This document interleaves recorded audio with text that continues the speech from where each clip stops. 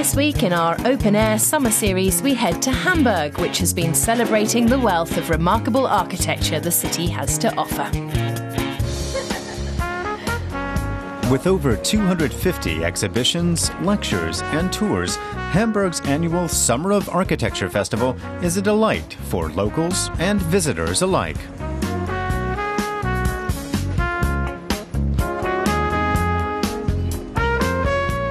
Richard Fischer has taken a series of photographs of the new Harbor City District, a waterfront development project that has been under construction since 2003. He's presenting some of the photos at an open-air exhibition that's part of the festival. Fischer is a huge fan of the Harbor City project. Every building was designed and built by a different architect. That was the concept. And it's created a very diverse architecture here. When I started taking my pictures, I focused on the Überseequartier district. And I found that the people who live and work there have a real sense of community and a pioneering spirit. 30 years ago, Fischer took a series of photographs of the warehouse district. The oldest buildings here date back to the late 19th century. The images are a journey through time that capture the interplay of old and new. The open-air exhibition of Richard Fischer's photographs of the vibrant and diverse Harbor City project and the historic warehouse district are a highlight of this year's Architecture Festival.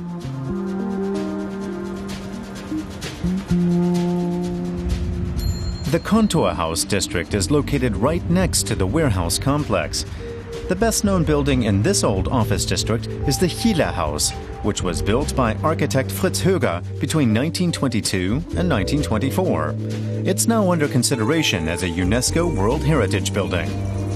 I meet with Agnes Seemann of the city agency in charge of historic monuments and buildings to find out what makes the Hiller House so special. The Hiller House is unique in a number of ways. First, we have this very dramatic corner that juts out, which made the building world famous. Next, of course, we have these violet and brown clinker bricks that Fritz Höger used as a very decorative element to define and organize the various sections of the exterior. The Hiller House gets a mention in almost every major book of architectural history. It's one of the best-known buildings in the world and one of the most architecturally significant buildings of the early 20th century.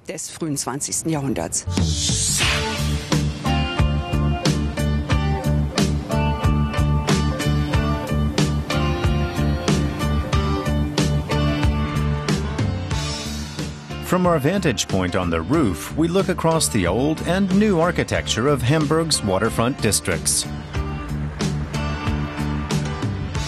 The TV tower would also offer a spectacular view, but it's been closed to the public for many years now.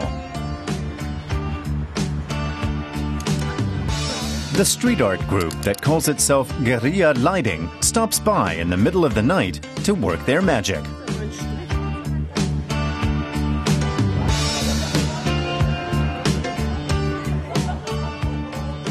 It's a brief moment in the limelight for a building that's languishing in disrepair.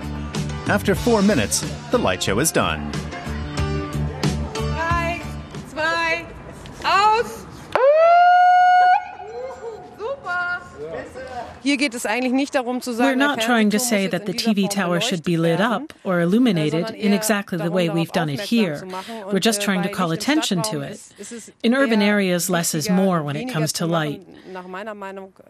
And we also want to respect the building's architecture and the way it looks in the daytime.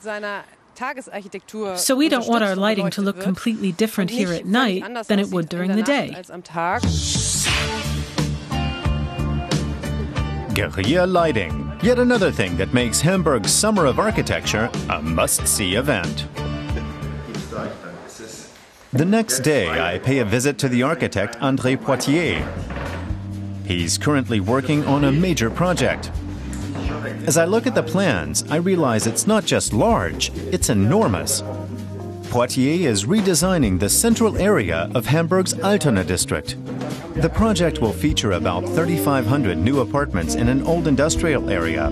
It's one of Hamburg's most ambitious new architectural ventures. Poitiers is incorporating ideas from many different directions. I'll collaborate with other architects and include many different concepts to create a lively district. If one architect designs it all, it'll be sterile and lifeless. We need to give the people who will live here a district that has some life to it. If a single architect designs it all, every building, it'll just be monotonous. There's nothing worse than monotony. Monotony is hard to imagine in quirky Altona. André Poitier's project will shape the district's future.